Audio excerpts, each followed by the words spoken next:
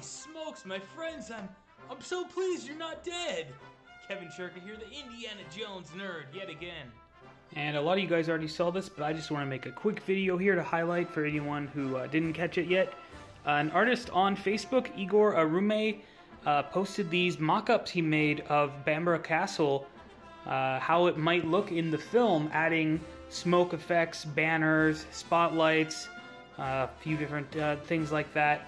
And man, I think he did an outstanding job. These look so cool, and nothing better to get you hyped up for Indiana Jones 5.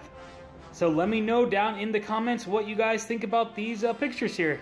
And be sure to hit that subscribe button because I'm going to keep you informed of all the Indiana Jones news to come as we set our sights on Indy 5. Thank you all so much as always, and I wish you all fortune and glory. Bye-bye now.